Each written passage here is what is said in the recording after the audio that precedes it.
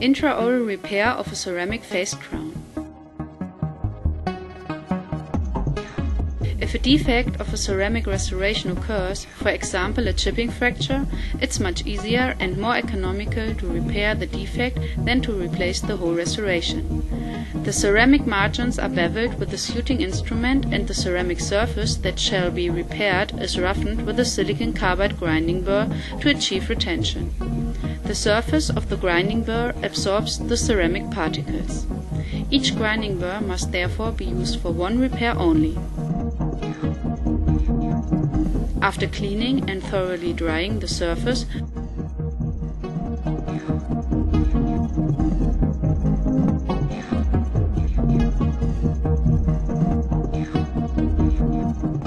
Futurabond U is applied to the surface and rubbed in for 20 seconds.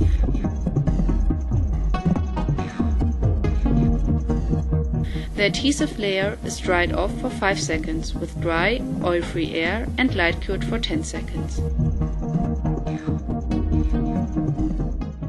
The light curing composite Grandioso is applied in increments with a strength of maximum 2 mm, modeled and light cured for 20 seconds.